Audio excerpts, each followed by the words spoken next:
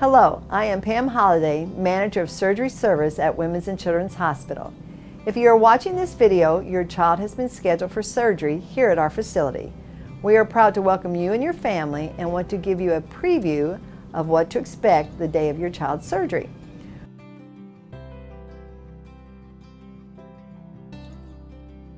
My mission is to welcome you and your family as you arrive in the main lobby, to determine how I can best assist you and to guide you to where you need to go. I'm the nurse liaison here in the waiting room. Please let me know if you have any questions or concerns while you're waiting for your family member. You'll receive a number on a card that appears on our tracking board. This is a number only you will know, and it will identify your child's surgical room. Your child's name will not appear on the board, but your number will. When your child goes to the operating room, you can expect a slight delay before receiving your first update. The surgical team will be very busy initially caring for your child and preparing for the surgery to begin. But it is our goal to update you as soon as possible and continue to keep you informed throughout the surgical process. If you would like more detailed update other than what the tracking board provides, please let me know and I can call or go to the OR and check on your family member. I'm here for you if you have any questions. When you arrive in the pre-op area, we will first take your child's weight and temperature. Then we will go to a room where we will take other vital signs such as the blood pressure, the pulse rate, and the oxygen level, and prepare your child for surgery. We usually like for your child to change into a hospital gown or pajamas, and depending on the type of surgery scheduled, he or she may need to wash down with antibacterial wipes. This is the area where the surgical, anesthesia, and OR teams will meet you and your child. You will be asked many of the same questions while in this area by us and the different teams. This is done on purpose to verify that everyone who is involved has the same information about your child and what is being done today. You will receive a phone call from the nurse the day or so prior to surgery to discuss your child's health history for anesthesia. Please listen very carefully to the instructions and write them down as needed. One very important instruction to follow is that your child is not to have food. A special time for drinking clear liquids prior to arrival will be given. Not following these rules may result in your child's surgery being canceled or postponed for safety reasons. You may receive an additional phone call if your child's surgery time has changed. Hi, I'm Erin, the child life specialist that usually works in the surgery department here. As you know, a day in surgery is very different than a typical day for children. My role is to help prepare your child for surgery in a way that he or she can understand, as well as provide support for the transition to the operating room. While this support looks different for each patient, my goal is to help your child cope in a positive way throughout their surgery visit. Hello, I am Dr. Craig Weldon, Chief of Pediatric Anesthesia here at Women and Children's Hospital. I or one of my colleagues will meet with you on the day of your child's surgery to make sure that he or she is adequately prepared for surgery, both physically and psychologically. We want to know if your child has any new medical problems, especially recent cold symptoms, cough, fever, or difficulty breathing. Should your child develop these symptoms of a respiratory illness in the days before surgery, please call the hospital and talk to one of our preoperative nurses. We may need to reschedule the surgery to give your child time to recover. Preparing your child psychologically for their surgical experience should begin with you at home with a conversation about the upcoming surgery.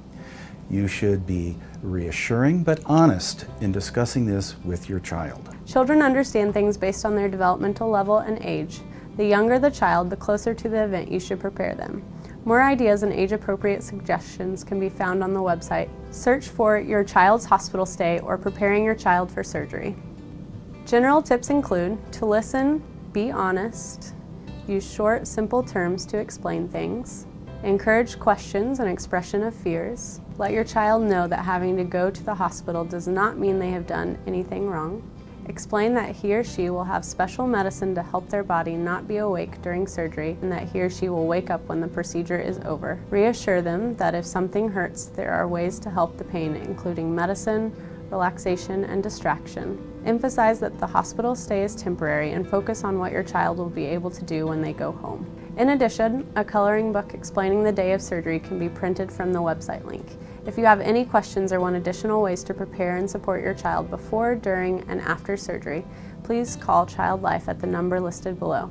Your child's anesthesiologist and our child life specialist will help you and your child on the day of surgery by explaining what will happen in the operating room and providing coping techniques to help with the transition to the operating room. For younger children, we frequently administer a sedative medication to help reduce their anxiety, go to the operating room with the anesthesia team, and accept the anesthesia mask without fear. The mask will be filled with anesthetic gas, which will allow your child to painlessly breathe themselves to sleep.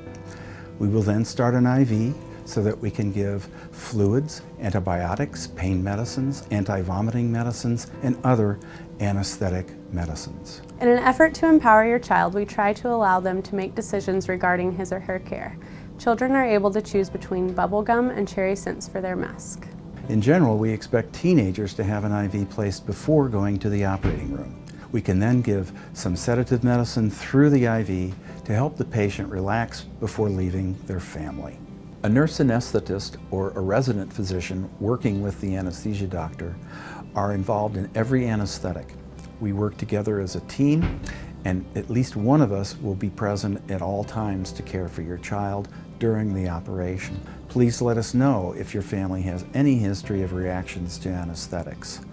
This is important information for us to know, as it may change the way we provide the anesthesia in order to be safe. Keeping your child safe is our most important job on the day of surgery. We look forward to meeting you and caring for your child. I'm a registered nurse in the operating room.